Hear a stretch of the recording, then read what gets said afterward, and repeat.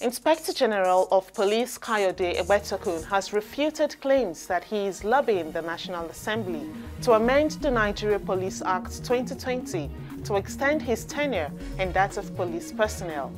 Hi, welcome to What's Happening. These are the top 10 stories.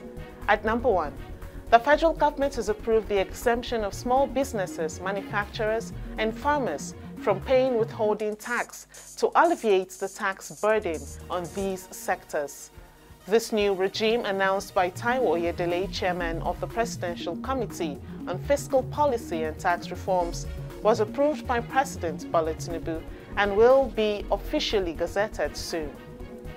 Oyedele highlighted that the old withholding tax system introduced in 1978 faced issues such as ambiguity and an excessive burden on businesses, especially those with low margins. Withholding tax, a method of collecting income tax in advance, has hard penalties for late filing that strained businesses further. The new regime aims to address these challenges, offering exemptions and reduced rates. At number 2, the FCT Emergency Management Agency, FEMA, has confirmed that no lives were lost in a building collapse that occurred overnight in the Gariki area of Abuja. According to the agency's Acting Director General, Florence Wanegeme, the 4-story building was an existing structure undergoing renovation. Channels Television reports that most of the construction workers had already left for the day when the building caved in. Emergency management officials blamed the contractor for ignoring directives from the Abuja Development Control Authority to halt work. 3 persons were rescued from the scene with minor injuries and have since been treated and discharged from the hospital. At number 3, the Speaker of the Imo State House of Assembly, Chike Olambe, announced Tuesday the suspension of 4 lawmakers for their alleged involvement in a plot to impeach him. The suspended lawmakers are Samuel Otuibe from Ahiaizu Mbise, Henry Abasono from Ezinihite Mbise, Chidebere Obunikpa from Okigwe, and Dominic Ezerioha from Oru West. Speaker Olembe stated that the decision to suspend them was made during an executive session of the Assembly. Additionally, he disclosed that all standing committees previously chaired by the suspended members have been reassigned. At number 4, Inspector General of Police Egbetokun has refuted claims that he is lobbying the National Assembly to amend the Nigeria Police Act 2020 to extend his tenure in that of police personnel.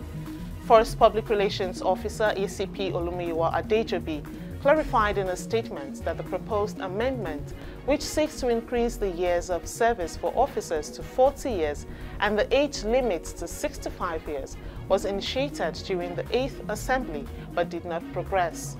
Adejobi stated that legislative updates are routine to align laws with current realities. He condemned the spread of false information across media platforms, attributing the misrepresentation to baseless accusations against IGP Egbetokun for personal gain. At number 5, the Nigerian Immigration Service, Ilela Border Command in Sokoto, has arrested 25-year-old Rukaya Hassan for attempting to traffic 2 underage girls across the border to the Niger Republic. Command Public Relations Officer Mohammed Abdullahi announced the arrest in a statement on Tuesday in Abuja, noting that the victims have been handed over to the National Agency for Prohibition of Trafficking in Persons, NAPTIP, for further investigation. Hassan said a woman named Maman Adnan requested her to take the girls to another woman in Niger named Amina Yunusa, who would employ them in her restaurant in Niamey. The 2 teenagers, Nabila Ibrahim, aged 17, and her sister Zainab Ibrahim, aged 15, from Zuru local government area in Kebbi State, corroborated they were going to Niger to work in a restaurant with their parents' approval. At number 6, the Transmission Company of Nigeria, TCN, has suspended the planned 2-month power outage on the Osogbo, Akure, and Ado-Ekiti 132 kV lines. Benin Electricity Distribution Company, BDEDC's head of branding and corporate communications, Evelyn Wiwen, made this known in a statement on Tuesday in Benin, stating that the suspension is effective until further notice. The outage, initially scheduled for July 1st to August 31st, was announced by BEDC Electricity plc. BEDC had on Sunday informed its customers in Ondo and Ekiti states about the scheduled maintenance work by TCN on the 132 kV Oshobo Akure transmission line. The maintenance involved installing optical ground wire and other activities requiring a power outage for safety. At number 7, Meta has announced that content creators in Abuja and Ghana with at least 5,000 followers will start earning money on Facebook from July 1st, 2024. The company introduced two monetization features: in-stream ads on Facebook and Facebook ads on Reels. These features will allow creators to earn revenue by producing original videos and building their communities, according to a statement from Meta. To use this product, creators must comply with Facebook's partnership and content monetization policies and be at least 18 years old. Moonbars, Global Partnerships Lead for Africa, the Middle East and Turkey at Meta, emphasized that this expansion will empower creators in Nigeria and Ghana to earn money while enhancing creativity globally. At number 8, the US has proposed new regulations to protect workers from extreme heat as climate change intensifies heat waves across the nation. According to the government, about 35 million workers would be affected by the measures, which apply to those working in environments with a heat index of 80 degrees Fahrenheit or higher.